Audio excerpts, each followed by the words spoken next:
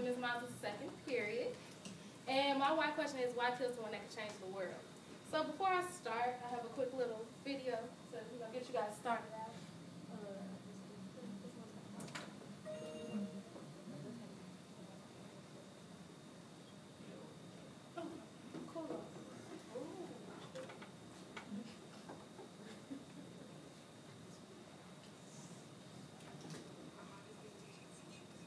Food.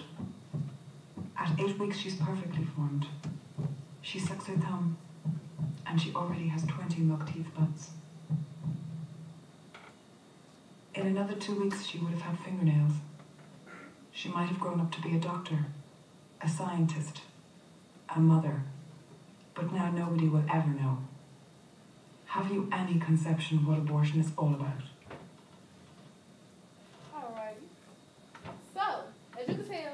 Question is about abortion. No, I never had an abortion. But my cousin, she came all the way to Chicago to get an abortion. And we talked about it, and she told me how she slept with a man, she didn't know much about him, and she felt like she couldn't have a child with him. So it kind of upset me because of a bad decision she made, a life is taken. So it was just a passion to me, and it was also like, that child could have changed the world for the better, but we'll never know. All right, so some history about abortion. It was legal, but then became illegal in 1880. And then, at that time, women felt that they were taking their rights away to make their own decisions. So at the moment in time, women were housemaids. But they wanted to do more than just be housemaids. They wanted to actually do what men were doing. So they started to join groups together, and they had like underground areas and basements and attics. And like in one underground area, if you knock on the door 3 times and you say Jane, they knew you was there for abortion. So it was like they already had this together. And doctors, they still had to practice abortion just in case of emergency reasons. Like if the woman can die and the child can die, they'll abort the child first. But in January 22nd, 1973, the U.S. Supreme Court ruled in the women's favor. And it was that they feel that women should have the decision on what they should do with their body. But since it became legal again, it cost money, which was $1,000+ and they had to pay in cash. So since really don't nobody have $1,000-something in cash, so because of that, women had to do hanger abortion. You got a hanger for you. So they used the tip of the hanger and they would thrust it up their vagina, and they would just hope that they catch the child. But you really can't tell because you have to look down there, so you really can't thrust a hanger down there and not be able to see what you're doing. So because of that, lots of women they got diseases, and also their internal organs were damaged because of that. So women actually were supposed to go to the doctor if something like that happened, but since they don't have money and cash to do that, they were not able to. So this is a 23-week-old fetus, so some vocabulary. A 23-week-old is actually like 5 months and a half. So this is actually a late abortion to have. And also a fetus is a human embryo from the end of the 2nd month of pregnancy until birth. So since this abortion is very uncommon, they have to start by getting the legs first and the arms. Because when they do that, that is how you know. Because if the legs and arms are left within the woman's stomach, it can damage her internal organs because you still have a human flesh inside. So they have to get the arms and the legs, and then they go and get the body, and then they grab the head to make sure it's all cleaned out. And this is the actual way it's supposed to be done, and the professional way to make sure it's all clean. All right, so I came to a difficult situation when I thought about abortion, because I'm really against it. But I had went and read articles, and it was this woman that actually made an article, and she was raped. And she felt that she should be able to get the abortion, and she cannot be able to have the child. And then I kind of didn't agree to it because I was just like, it's wrong, but I thought about it. A woman shouldn't have to carry something that will remind her of something bad that happened to her. So it's just like, if she cannot handle that hard situation or just handle having a child in general by a person that raped her, she shouldn't be able to have to keep it and be distraught. Because the child mother can go into depression, she can kill herself, and then that child be motherless and fatherless.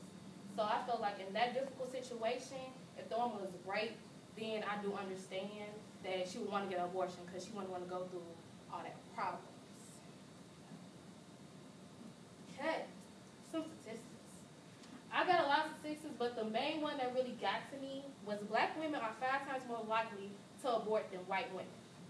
So at first, I was just like, okay, like what do they mean by that? So I read on with the article, and it told me that black women are dependent on the government to pay for the amount of kids that they have.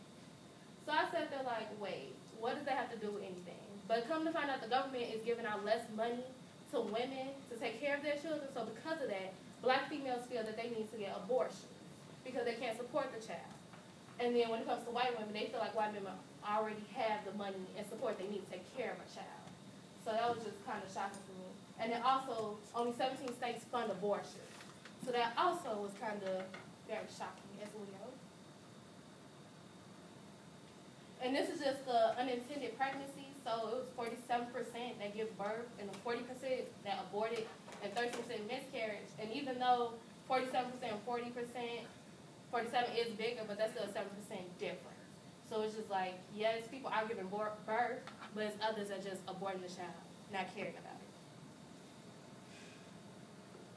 So the bad things that happen after abortion, you can have heavy bleeding, infections, incomplete abortions if it is done wrong at the wrong place, perforation of the uterus, damage of internal organs, infertility, which is if you have so many abortions, you can't have kids anymore because you are hurting your organs. And then pelvic inflammatory diseases, which also you can't have kids anymore. And it's in the fetal body, so if there's something left in the body, which I talked about the arms or the legs, that can damage the person. So my solution, my how question I came up with, how can we incorporate sexual education classes to reduce teen pregnancy rates? And yes, I know y'all probably telling me, Breshel, we already have sex ed in schools, but they're not actually, how can I say, they're not actually improved. Like they telling people have sex, just a condom. Like they don't tell about what can happen if you don't have sex, what can happen if this and that. Like they don't talk about all the diseases and new diseases that they found. So I feel like we should, like the government should give more money into the schools instead of other things that are unnecessary, and help our young students understand life. And also, when it comes to my solution, I feel that parents should also get information classes on sex ed, because it's most parents out there that just telling their children be abstinent, but we're teenagers. If you want to have sex, you're going to have sex, and if you're going to have sex, I'd rather you go out there and know what you're doing. So it's just, if parents know what to tell their children and then children know what to do, it'll be easier for everybody to know how to have safe sex, and it'll also help the abortion rate stay decreasing, because it is decreasing, but not by a significant number.